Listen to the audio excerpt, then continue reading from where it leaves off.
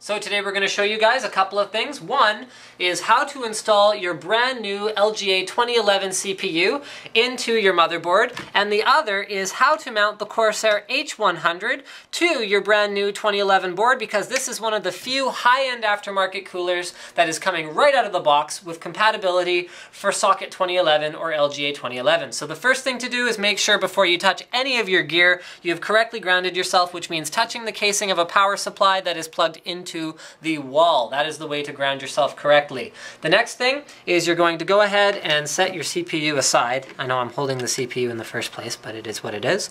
And you're going to undo the latch with the U shape on it. So that's the latch to undo first. Then you are going to undo the latch with the sort of looks like, what's the heart rate monitor thing? Looks like that. Okay. Electrocardiograph? I don't know what they're called.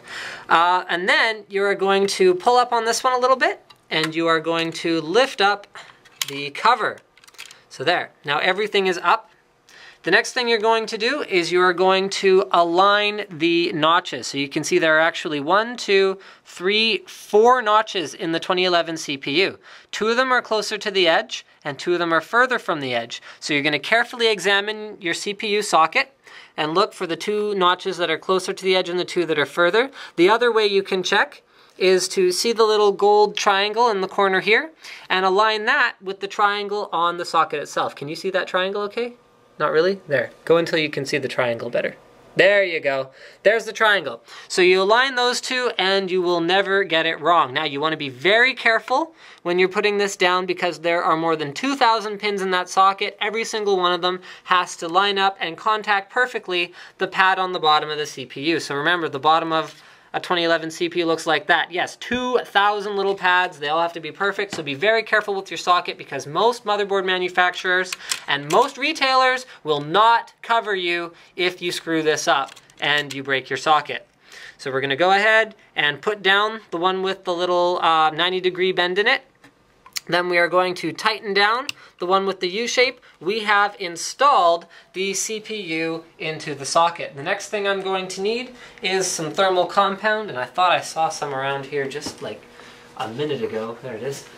Okay, so I'm going to apply a fairly large amount of thermal compound compared to what we're used to. This is a very big CPU. So I'm going to go ahead and put a line down the CPU just like that. And then I'm going to take my H100, which you can see, the H100, we're just using the backplate that comes with it. Have a look at the backplate. There's your standard backplate.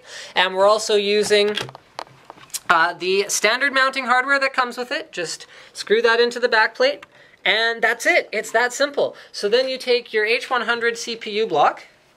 You go ahead, and it comes pre-cut, pre-configured to be completely compatible with LGA 2011, and for some reason this is caught on here. That's interesting.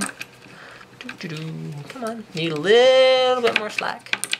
Need a little bit more slack. There we go. Okay, so we just lower that down on the appropriate pegs, and finally we take our 4 thumb screws and screw it down. Yes, that is it. It is that simple to install your H100 on the... Hold on just a minute. We're going to have to refilm. So, yeah, we learned something. Instead of using the standard Intel procedure, which is to use the Intel pegs and then screw those into the backplate, even though it has the appropriate holes for 2011, the spacing's right, you don't use it. You actually use these ones. You screw them directly into the built-in front plate. It's more of a front plate than a back plate. And that is how you will mount the H100. Here we go. After you've cleaned it off, of course.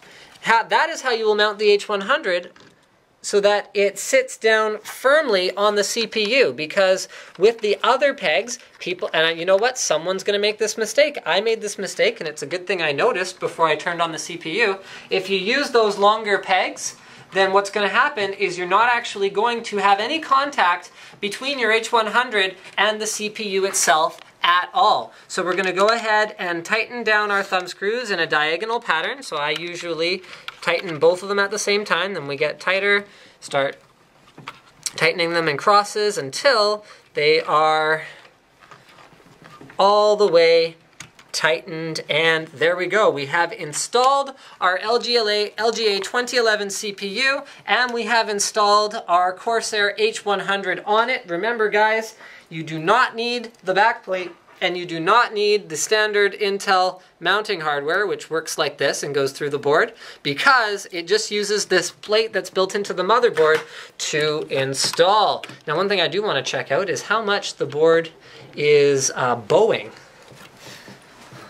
Not very much at all, because it does have this to increase the rigidity of the board as a whole, and then it has that front plate to keep it from bowing. So you can actually, here, you can see that surface there is quite flat in spite of the tremendous pressure that's being applied by the H100. Thank you for checking out this video, and don't forget to subscribe to Linus Tech Tips for more unboxings, reviews, and other computer videos.